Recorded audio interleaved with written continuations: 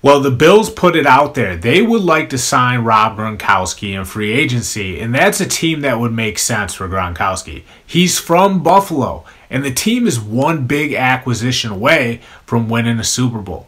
We know Gronkowski just went down to Tampa Bay and got them over top a year ago. Who's to say he can't do the same thing for the Bills?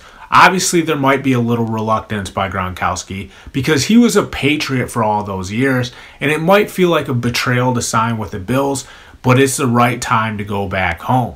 Josh Allen can help Gronkowski turn back the clock. If there's still some gas left in the tank, Allen will probably be able to bring it out of Gronk. Right now, it appears to be the Bengals or the Bills.